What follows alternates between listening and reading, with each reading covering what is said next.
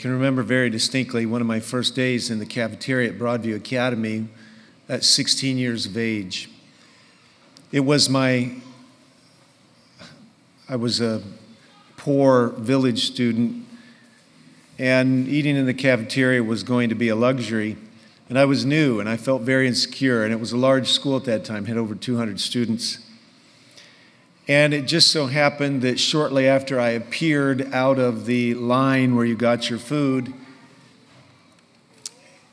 that there was a fairly confident young man who was a senior, I was a junior, and he appeared out of nowhere, walked up to me while I'm standing there in front of all of those people in that cafeteria, and he laid his silverware on my tray and kind of in a smart aleck way said, "Hey, thanks for taking care of that for me," or something like that. And I'm standing there feeling like, I don't know who this guy is, but I don't like him. Now, this morning I'm going to talk to you about our stories. And I want to assure you that God's people are either going to lead the way or they're going to be left behind. It's not just being the head and not the tail. It's actually, the chances are we're going to be left behind. Now, following Jesus, no worries. We won't be left behind. That's why we're having communion this morning, is because communion allows us to make sure that the full advantage of our family place is maximized. The full advantage of our family witness is maximized. And I just want to tell you today, by and large, the world's not listening to the church. We have churches we have mega churches. We have churches that are 7, 8, 9, 10 times bigger than the whole city of Berrien Springs in this country. And by and large, their ability to affect the culture is about as big as the space between my fingers. But it does seem to me that everywhere Jesus went, he drew a crowd and people listened. So I want to talk to you about credibility this morning. I want to talk to you about how to get the world's attention to the degree that God would interface us with the world. And I want to talk to you about our story, because if nobody's listening, something's wrong. Every once in a while, there are books that come out that I think capture Christian principles through the paradigm or the framework of a worldview, a business worldview. Years ago, Jim Collins wrote a book called Good to Great. An amazing book that I believe was the data-achieved knowledge of the principles that made some businesses stand out. And should we be surprised that those businesses were led by very humble men who weren't trying to make it all about them? They had exceptionally good sense of purpose, and they had an exceptionally good fabric for solving problems. They became like family. They did more than make money. They actually cared. An amazing book. A couple weeks ago, my son said to me, "Dad, you ought to listen to this book." And I'm going to encourage all of you to listen to it. It's a book called Crucial Conversations. And I had a little time in the car, and I was listening, and I came up to a chapter on stories. Now, I believe the authors of this book have studied and watched long enough to learn what the Bible told us a long time ago. In other words, they had to take the long way around the barn through social science to discover the things that were already in the Bible. That's what made Good to Great such an amazing book. And that's what makes this book so unique. But as I listened to chapter 5 on stories, I was convinced that everybody has a chance to get the story right, and everybody has a chance to write a good story. Now, when Howard laid his silverware on my tray, young, insecure newbie standing in front of 200 people eating lunch, I thought the whole world was watching him humiliate me. And I decided that I didn't want anything to do with him. But you know, God is pretty good about what he does. He's amazingly good. But wouldn't you know it, I needed a job to work at Broadview Academy. And back in the days, So many thousand academy students were the recipients of a man named Harris, who had started a huge manufacturing of furniture. And so for a period of 3 or 4 decades, young people like me went to school making chairs and tables and dressers. It just so happened that after all those jigs came down and squeezed all the dresser pieces together, and after all those young would-be furniture makers had pounded the legs and put the rockers on the rocking chairs, and after all those people doing piece rate made all those tables, most of them had to go to one place in that Harris Pine plant, and that was the paint room. And in the paint room, all of that furniture was dipped or sprayed. Well, wouldn't you know it, that's where Howard worked, and that's where I had to work. And there we were, stuck together. I had to be with Howard. It was a good thing, because we as human beings have a proclivity of writing very incomplete stories. We have a tendency to write what the authors of Crucial Conversations will call our clever stories. Stories that make us into victims and make somebody else into villains. Stories that are incomplete. And of course, the Bible says every man seems right until you hear the other side. And there I was working with Howard, and every day Howard did what Howard was good at doing. He had a Texas drawl. He didn't belong in Illinois, I don't think, but God had placed him there. And every day Howard made people laugh. And I can still remember the wonderful time I had working in the back with Howard. And when we probably should have been working a little harder, occasionally Howard was doing the same thing he did to me that first day in the cafeteria, just being Howard. He wasn't out to humiliate me. He was just coming up to smile and make you laugh a little. I just wasn't laughing that day. But later on, I realized Howard was nothing but an easygoing Texan with a smooth accent and a great smile. And I can still remember the day Howard said, "Hey, let's make an airplane of one of these furniture boxes." And the biggest glider that maybe has ever been made in a Seventh-day Adventist Academy campus was made back there in the paint room. And then he took it and he flew it, reared back, took all he had. With that great Texas arm, he sent it gliding. And wouldn't you know, your sins will find you out, because that airplane went floating through the air, had a lot of momentum, went up and stuck right in the roof for everybody to see that we had probably been goofing off instead of working. This was Howard. I needed my story to be completed. I needed to see more than I saw in the first chapter that was written. And you know, if there's anything that's going to get the attention of the world, it's going to be happy families where mom and dad are having the crucial conversations, where they don't take the coward's way out and they go either into silence or explosion mode. Those who silence themselves refuse to have the conversations because they say it won't do any good and it'll turn me into a victim. That person has power over me. And those who detonate the TNT, they blow it up, and in the name of it had to be done, nobody else is doing it, they're rude and unkind. But somewhere in the in-between zones, there's stories to be written that help us understand each other better and help us write a better story for Jesus. Now, in our bulletin this morning, there's quite a quotation. And I want to read it with you, but I don't actually have my bulletin here, so I'm going to borrow one from somebody. Please go ahead. And take your bulletin out. I want to read the quote with you. This is what it says. And remember, the question of the sermon is anybody listening? Love and unity distinguish the true believers from the world. It's easy to come here on church and go to a Sabbath school and keep the Sabbath day holy in measure. It's a lot harder to love the people who are making you late and stressing you out. And it's easy to have a good argument on the way to church, isn't it? It's kind of too bad it works that way. It's a lot harder to love and keep the law through love than it is to pharisaically and legalistically keep the law by not doing something that I'm not supposed to do.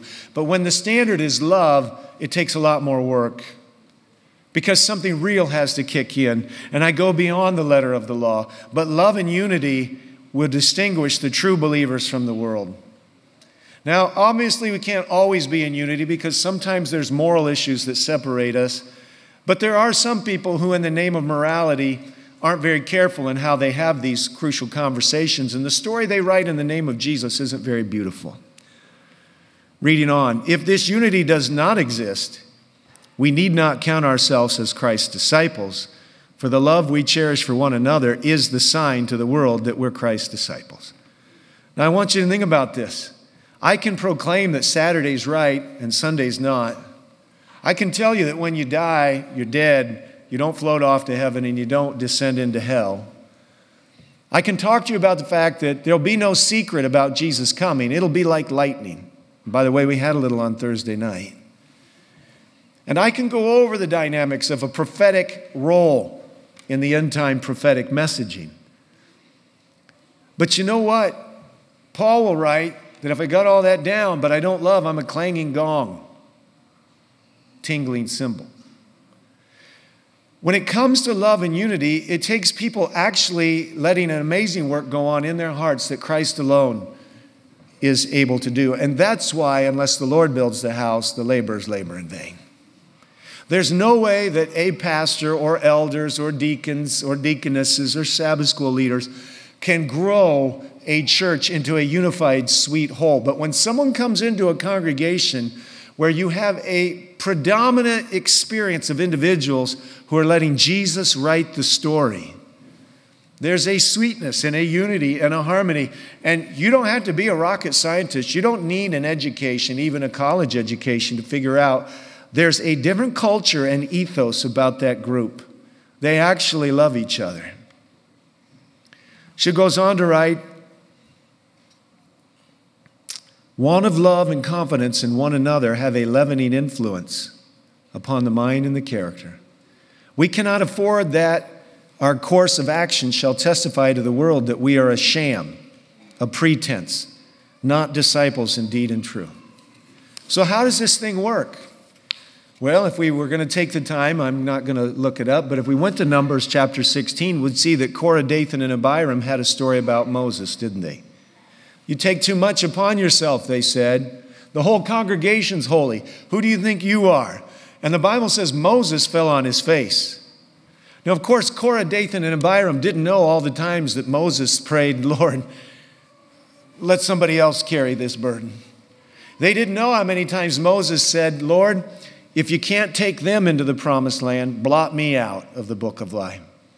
They had a partial story, and they saw Moses in some form as a leader high and lifted up, and they couldn't begin to understand the weightiness of his call. And Moses said, yes, God's going to have to write the rest of this story.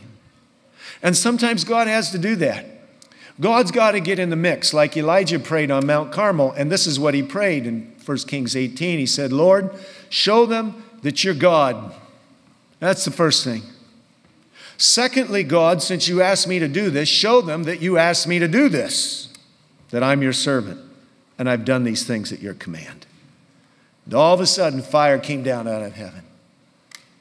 I can imagine on that day in the deserts of Saudi Arabia, when finally, after Moses pled with Korah, Dathan, and Abiram, and Moses had to say, you need to step back from their tents,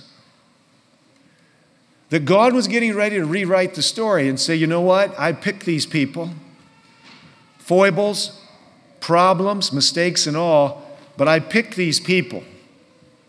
And there's parts of their stories you don't understand. And so after those 250 valiant men of Israel had sided with Korah, Dathan, and Abiram, all Moses had left was for God to rewrite the story.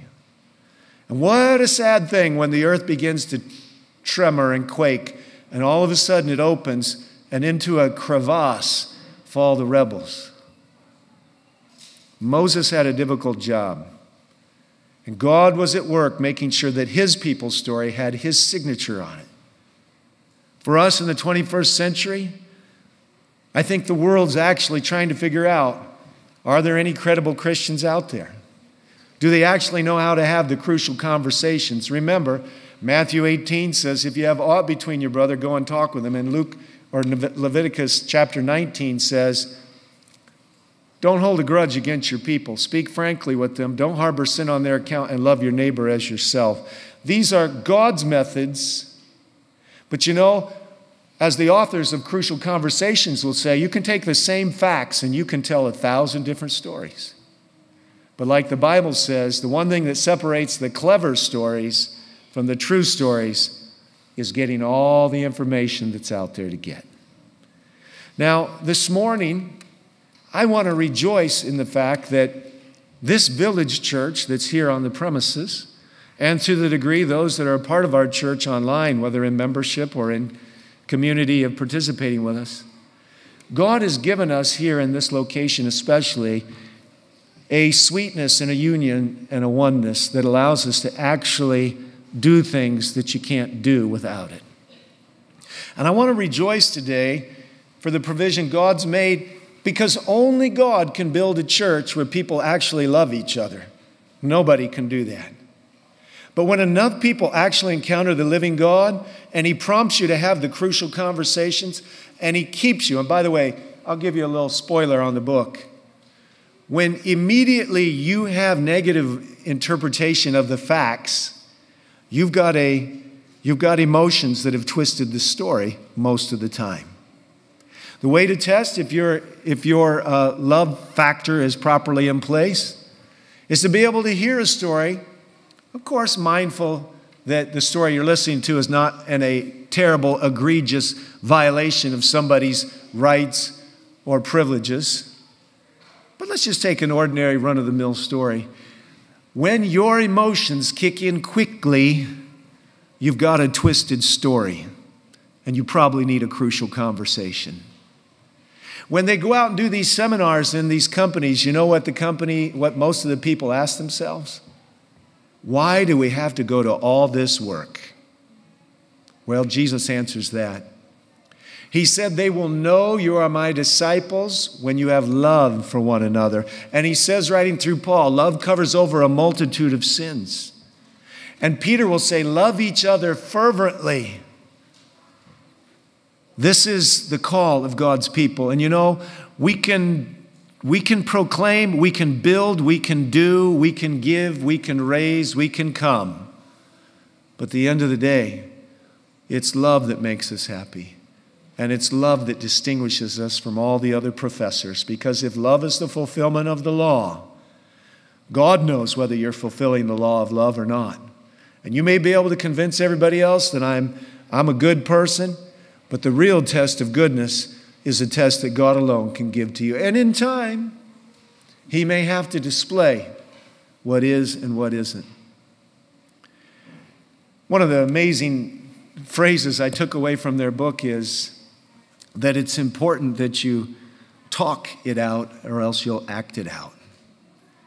As one group said years ago when I was receiving some of my training, you cannot not tell your story.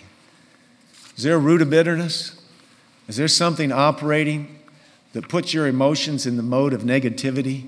Then you probably need a crucial conversation, and that's part of what communion's about. And I just want to remind you that as uncomfortable as it is, that first communion that Jesus had, where we transitioned from the Old Testament Passover to the New Testament celebration of the Passover Lamb, Jesus Christ, it was a very uncomfortable communion.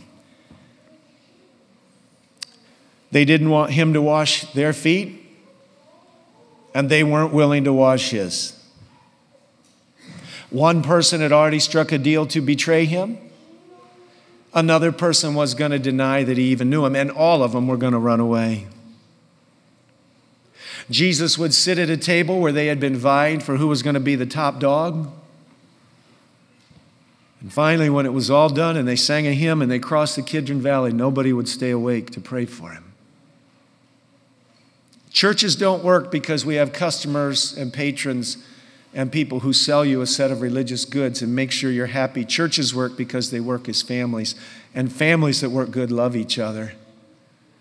And if you want to be in a real church that loves each other and can get somebody to listen, just be prepared to pay a high price, but know the joy of loving, which is an intrinsic reward, and being loved, which is also on the inside. There's nothing quite like it. But fakes are not accepted in God's communion. You're welcome here no matter what, but if you want to take the name of Jesus and you want to be a part of the remnant church, the standard's high, and no human being can hold you to that standard except the people closest to you. But the real deal is this: either it works or it doesn't work. Either it's real or it's unreal. But I praise God that for the largest part of this congregation, there's a commitment to keep it real in private. There's a commitment to keep it real in relationships. And by God's grace, that's allowing us to do some pretty amazing things together. And you know, we're on a journey. We just purchased this property here. But the way that happened so fast kind of inclines me to think that God's looking to do a little bit more. And we're going to need an awful lot of unity as we go forward. A lot of praying, a lot of talking, crucial conversations. I believe in it. It's the Bible way. It's the only way that works. And while no, we don't go into cowardly silence, and no, we don't go into abusive, blow it up confrontation. We guard our heart so we don't think any evil. And then we have the conversations. If you're not doing that, you're going to have a hard time having communion with the people you're with. And if it's people here, you're not in communion. And you may even tell yourself a story that you're a victim and she's a villain. It doesn't work, though. God writes the stories. And God speaks to his children. And so this morning, as we get ready to break, to go wash feet, if you need to talk to somebody, you may not have time to work it all out right here, but you might want to go be with that person and say, when you get a few minutes, I wouldn't mind visiting. Because we don't come to communion 4 times a year just to do something the church has done for a few thousand years. We come to communion to make sure we keep our relationships rightly calibrated with each other and with Jesus. This is a rededication service. And you wouldn't want to just go through it like it's a rote ceremony.